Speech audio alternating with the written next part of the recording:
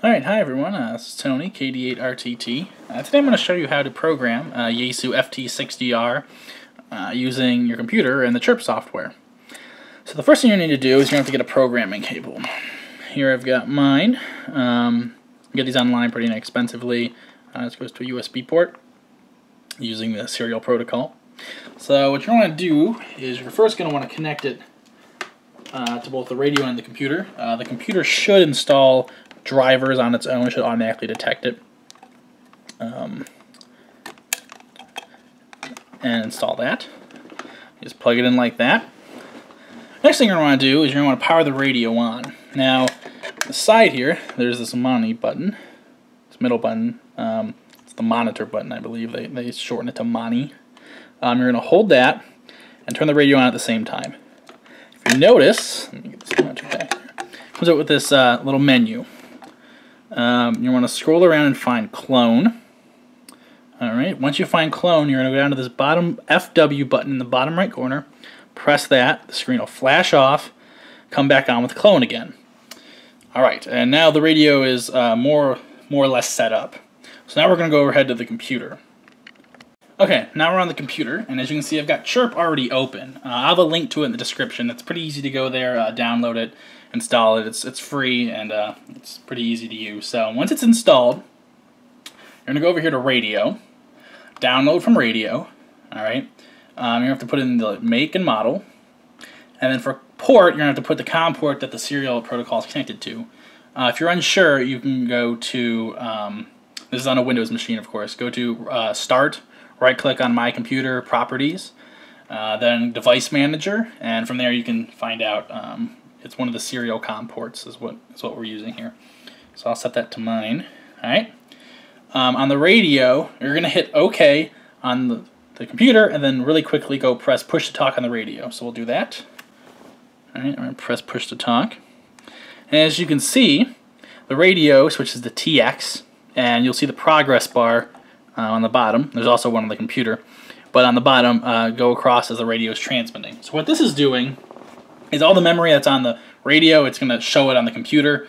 Even if you don't have anything on the radio, you need to do this first, so the computer sees the settings of what radio you're connected to, and will let you then upload a new memory file to the radio. So this takes a few seconds, and there it looks like we're about done. Okay. So now we'll switch back to the computer. As you see here, I have two memories I just had programmed in here. One of the local repeaters and one of the weather channel, weather stations. So as you can see, if you right-click, edit, it opens this. Oh, right-click, edit. It'll open, I can edit what's on there. If I want to add another one, same idea. I can put another one of our local repeaters, and I can put what you want the alpha tag to say. So this will be displayed on the screen of the radio. You can put tone, let me go back to that, and do tone, power, all that sort of thing. Mess around with that, set that how you want it, put in a bunch of different memories, and then, this part's pretty easy, you're going to go back to the radio. You're going to click the Moni button again, which is the same one we used when we turned it on, right in the middle on the side, but right below push to talk. Press that. The radio switch to RX.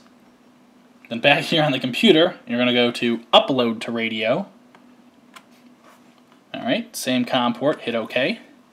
And similarly, it'll show the progress of it receiving the memory file back to the radio. So this usually takes a little bit longer to do, but not too long. So we'll go ahead and wait.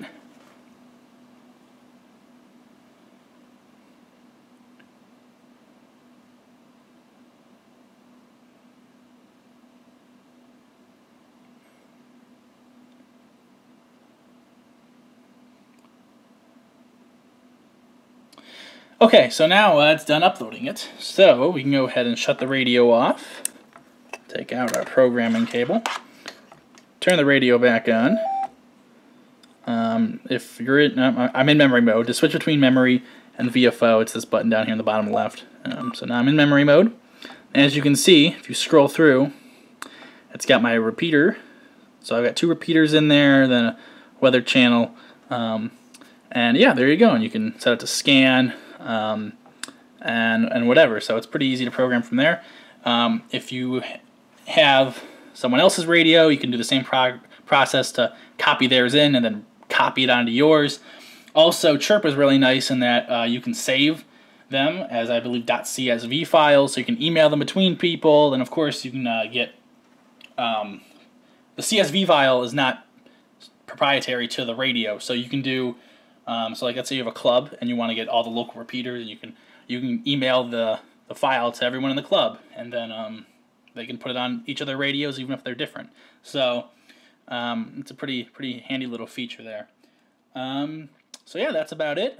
You can leave a comment or send me a message if you have any questions. And thanks for watching 73.